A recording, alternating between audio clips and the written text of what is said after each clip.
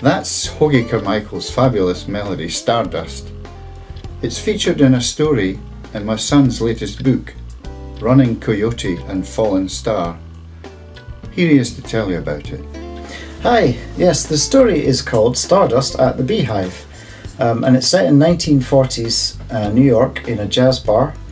The character called Billy, who's the protagonist, and he is a jazz pianist. He's returning to the stage after a period away because he had his fingers broken by a mobster, having had an affair with the mobster's girlfriend, rather unwisely. Anyway, it features in my story, my book rather, Running Coyote and Fallen Star, which you can get on Amazon. So yeah, thanks for listening, and over to my dad.